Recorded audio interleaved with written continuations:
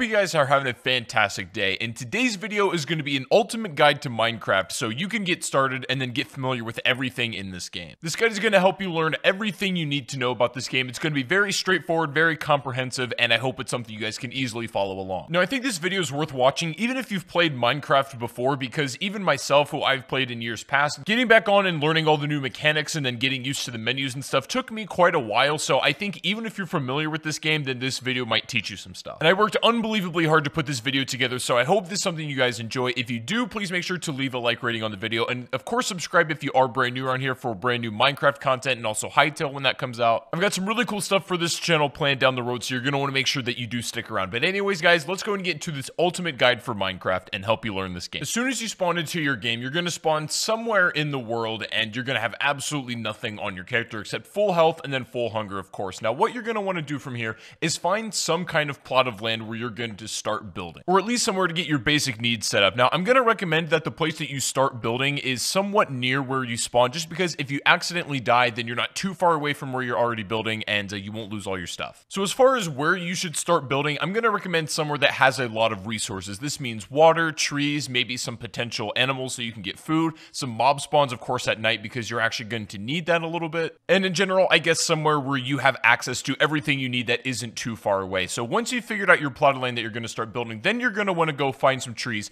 and get wood. Now, you're definitely going to want a little bit of wood, especially when you're starting out, because you're going to need to build a crafting table first of all, and then you're also going to probably want enough to make some sort of little structure, at least for the first night, as you're not going to have a whole lot on your hands because you only have a very limited time to start building this stuff. But once you have some wood, then you can start building your crafting table. Now, this is the most fundamental item you need to build everything else in the game. So you're going to take your wood that you got from the trees, and then you're going to go ahead and build some planks. And you can do this by putting it inside the 4-square grid that's right by your character. And once you have all of your planks built, then you can go ahead and then put them back in that 4-square into a pattern that looks like this, and it should build your crafting table. Pretty straightforward, pretty easy. Now, from here on out, as soon as you place your crafting table down on the ground somewhere, you now have access to all of the craftable items in the game, and the recipes for all these items can be found in this green book, or if you know them by heart, then you won't need the book. Now, as soon as you got this crafting table built, the first item that you're going to want to build yourself, the very first thing you want to go for is a wooden pickaxe. And this is pretty simple to build. You're going to want to make sticks, which is very simple from your planks,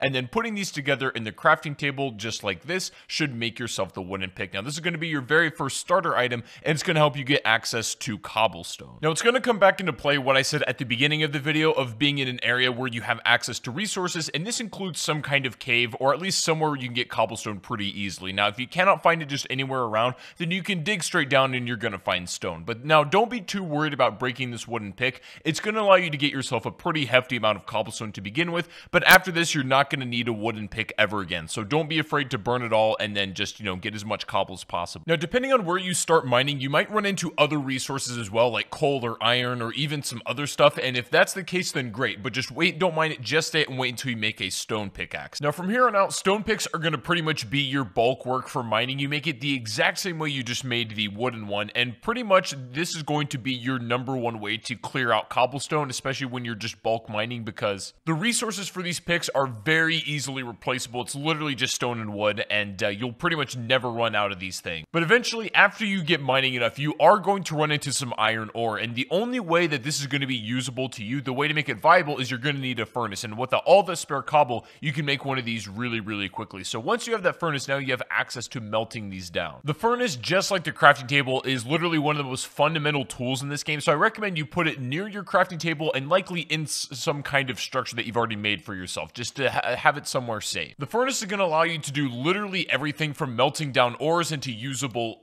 items, and then also cooking food, which is going to give you much more energy than if you were to eat it raw. Sometimes when you're at this point in the game, that's the only thing you have available, and you got to do what you got to do. So it's not like there's never going to be a situation where you have to eat raw meat or you have to eat the rotten flesh in Minecraft, but ideally you want to have it cooked because it's just going to net you a lot more energy and health. So at this point in the game, it's important to protect the resources that you have and then really start to build up where you're going to be staying. Now, what I recommend you do is stock up on a lot of food and then also make a ton of resources in order to build some kind of house. Like normally I just build it out of wood. It's very mobile and you can use this for a lot of things. For example, if you have an excess amount of wood and you're using your furnace and you just don't have enough coal in hand, you can actually burn wood. It doesn't burn nearly as well as the coal does and not for as long at all, but it's still an option collection if you don't have any at hand. And while you're doing this, it's worth melting down all the iron ore that you have in order to get the ingots, because you're going to use these a little bit later on. And for your makeshift safe house, you're just going to want to have something that's tall enough that mobs aren't going to jump in while you're doing this kind of stuff, so maybe 3 or 4 blocks high will be just fine. And of course, another important thing is you should definitely think about making a stone hoe in order to make an infinite source of food, essentially. Now, I wouldn't waste iron on doing this because, again, these are easily replaceable. You can use wood if you really want to as well. But having a stone hoe and starting out with some wheat seeds that you can get from breaking grass is going to be really beneficial. And also something I strongly recommend is you make a bed at this point, especially if this is where you want to make your spawn point be, because every time you die, instead of spawning where you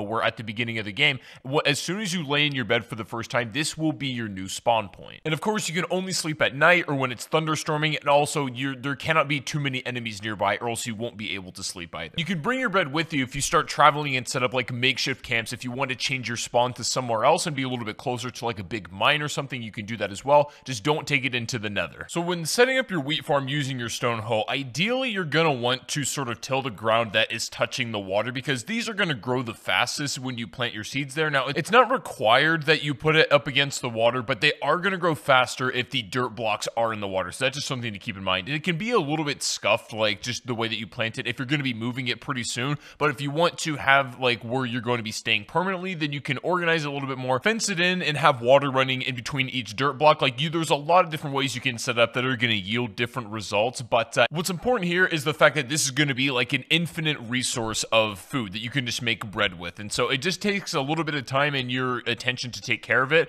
And of course, you're not going to want to step on these blocks either as you're taking care of it, but it'll be an infinite source of food and you can definitely stock up. You can use the wheat just to make ordinary items like bread, but you can also save it up and then, go for other ingredients and items to make something like a cake, which is going to last a bit longer. Now, at this point in the game, with all of your basic needs set up, this is where the game starts to get really fun, because now you can take it in any direction you like to. For example, this would be a good spot in the game to get bone meal from a skeleton, which is really, really easy to obtain. And then you can find a wolf out in the wild, tame it, and then it'll become your companion for as long as it's alive. There are countless animals that you can become friends with, and since I got on this game after the update, there's a bunch of new animals that I've never seen before, and that was really cool to see. The advantage to having a wolf, though, is that they'll follow you, especially when you're out in battle, and they'll attack whatever you're attacking, so they're definitely like an extra help in that regard. Or you could also take this opportunity, since maybe you don't have the biggest house and the biggest setup yet, you could basically take down everything and bring it with you, and then you could go off on your own adventure, maybe find a bigger cave to mine and go for diamonds and gold. What I typically like to do at this point in the game is just make sure that I have like a steady stream of resources coming in, and that includes iron, coal, that includes food, basically everything that's going to keep you alive and keep you advancing,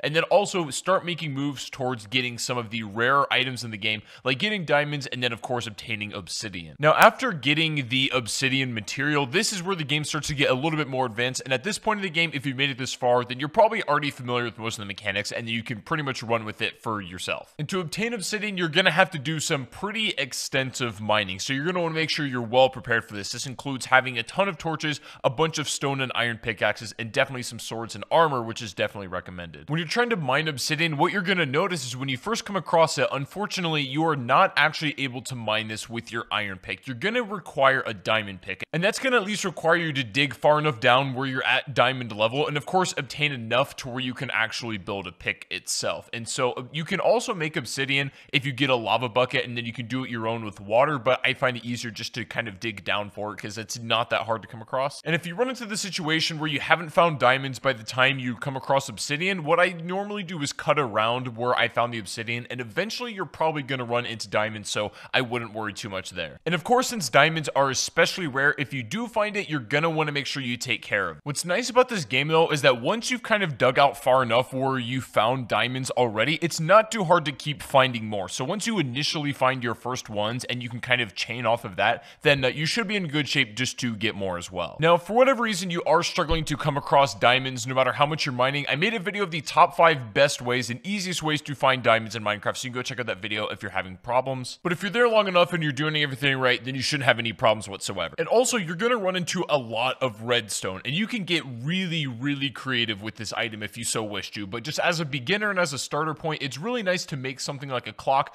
and also a compass for Minecraft. The compass is going to allow you to travel much further distances without getting lost, and you can safely do it basically by following wherever your house would be, and you can go off and venture wherever you want in this entire world, and then make your way back eventually using this compass. If you want to go a step farther, you can also make a map, which does require a little bit more materials, but it's definitely worth it if you want to go that route as well. And also having a boat on hand is never a bad idea, because there sometimes are very long stretches of water that can be easily crossed using a boat, but are not easily crossed any other way. If you've done everything in this guide up to this point so far, then you should have a steady stream of resources, a bunch of excess stuff on hand, such as iron, coal, all that sort of stuff, and then you should have all of the basic tools you need to travel anywhere you like, and then a decent house set up as well. And from this point, you pretty much have the freedom to take the game anywhere you like to. You can take your obsidian and set up a nether portal and then go down that rabbit hole, and if you so wish to, you can work your way all the way up from this point on, all the way to the Ender Dragon if you so wish to go that route, or you can just, have fun, explore, play a little bit more casual route,